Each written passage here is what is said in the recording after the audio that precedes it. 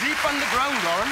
It turns out, Steve, that the networks of Victorian caverns beneath the streets of London aren't infested with vermin after all. Indeed, the faint squeals heard underfoot, once thought to be rodents, have turned out to be some long-forgotten breed of subterranean indie kid. Scary.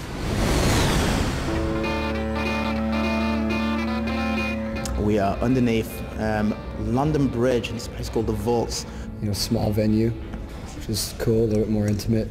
Yeah, kind of a special little intimate gig. I prefer smaller gigs. The intimacy is definitely something which we don't try hard not to lose. I mean, obviously you've got to play festivals and things, so it makes more people. I definitely prefer this to playing a big, you know, these kind of giant venues where there's a big gap before even the first row is and stuff like that. Like, this is great. This is cool. It's pretty cool.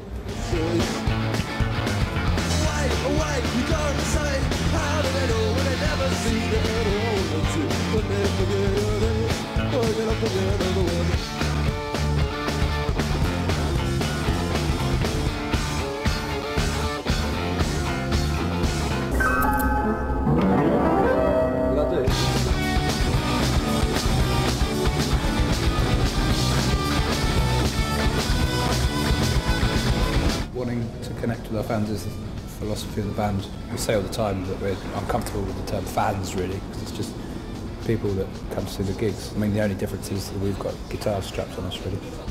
There's people singing back to the band and stuff, and you can see them. It ties everything together that much more. So they're really like informed. Yet there's really good spirit amongst all of them. They're mainly young, sprightly, spirited.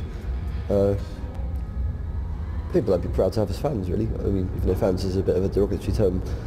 But the people who come and see and are part of what we're doing are, they're all exemplary.